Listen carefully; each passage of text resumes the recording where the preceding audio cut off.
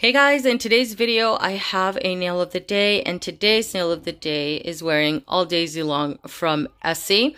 This one has a pearl finish, so it's a pearl white. It's not only a pearl in finish, but also in color because it has these shifting little properties in it. So it shifts. It's depending on the light that's hitting it. It looks kind of pink peach. Then you get a little bit of green. A hint of blue that I see in the bottle, I don't capture on the nails really. And then I also get quite a bit of yellow. So let me talk about the shifting properties really quick here. Because in person, they are way more obvious, I feel, that than I can capture it in video or in pictures. And they're more constant than what you see here. Here, straight on, it just looks like a pearl white polish. Not a lot of interest, but I'm seeing a little bit more color than you are. I don't mind the shifting. I think my least favorite is when it shifts to the yellow, and I get that a lot, like in my, I don't know, parts of my balcony and even in my restroom mainly. And it's not a very flattering yellow shift or like a cool shift. I feel like it makes the manicure look really dirty. So I'm not sure how I'm feeling about this. Next, let's talk about formula. So this has a much thinner formulation. This bottle did come with the old Essie brush. I did switch it to a wider brush. So the brushes that I mentioned in my recent haul, I'll link that up in the cards for you guys to check out. I got those at Glisten and Glow. And with the wider brush, I've never tried this with a thinner brush, but with the wider brush, I feel like it helped in a sense because it covers a larger portion of my nails. And so I didn't have to do as many strokes. I did still have to be careful because this has a pearl finish. You do get brush strokes. So you can either be extra careful with application or just sponge on the last coat. So I do feel like the wider brush helped with that. You can get it opaque at 3 coats, and I mean opaque, you know, within quotations, because you can slightly see the nail line, but it's not super obvious because of the finish of this polish. For me though, because I have major ridges on my middle finger and my thumb especially, I needed an additional coat. So that makes it 4 coats. I make exceptions with 4-coat polishes, but they have to meet some criterias, right? So this one has a thinner formula. I require 4 coats. I wouldn't have a problem with that if it dried pretty quick. And this does not. It takes a while for it to dry. It was kind of surprising to me because the formula is so thin. I expected the coats to dry pretty quickly. The first coat dries pretty fast, but once you start adding 2, 3, and then even 4 coats, even if they are thinner layers that I'm applying, it still takes a while for it to dry. So I'm not a fan of that. I don't know. I'm just not a huge fan of that. So, all right. So let's move on to the polish that I'm wearing on my ring finger here. This is going to be a much longer nail of the day than I normally do, but I have a couple polishes to talk about.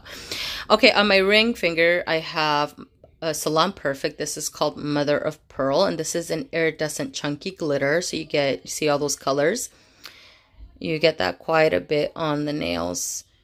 And it looks really, really pretty. I didn't top this over anything. I just added 3 coats of this guy.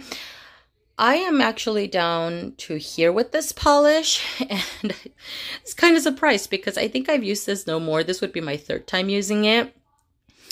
And so a lot of the base has just reduced in this bottle. So there's a little bit of base and a lot of glitter. That makes it a little bit tricky with application. I did have to manipulate the glitter onto the nail. It wasn't overly difficult, but it's something that I wanted to mention just to get an even glitter distribution on the nails. It still didn't take a long time to dry though, because there's a lot of glitter in this. This is going to stick to the nail though. So I know removal process is going to be a bit of a pain. And then for the top coat, or actually, by the way, the glitters from this polish, they do tend to stick out as you're dragging the polish or applying it on the nails. So you just want to kind of push them back so that this is not rough or textured, as well as some glitters too tend to want to stick up. Okay, so top coat that I'm wearing today, this is my first time actually applying this guy. This is from Salon Perfect. It's the plumping gel. What is it called? Gel effect top coat, no UV. So it's not a real gel polish. It's just a thicker glossy top coat, I guess I can say. It's kind of as thick, maybe even slightly thicker than the I&M Out the Door, but much less thin. If you're familiar with the Sally Hansen Complete Salon Manicure Gel Top Coat, it's thicker in consistency than that one. So about the same as the I&M, but thicker than the Sally Hansen Gel Top Coat. Good glossiness. I can't really tell much because of the finish of this polish. So I'm going to have to try this guy over. I prefer trying these guys with like a dense glitter polish with maybe micro glitters or something like that. I can really see if this is going to hold up its glossiness. I'll also try it over a cream polish next time and then test out how long the nails stay glossy. But so far, really good. It did smooth out this particular nail here a little bit more. And it does take a while to dry. So that kind of annoyed me a little bit because I already had the 4 coats of All Daisy Long and wait around for that to dry. And then when I put this guy on, I didn't think things through, apparently.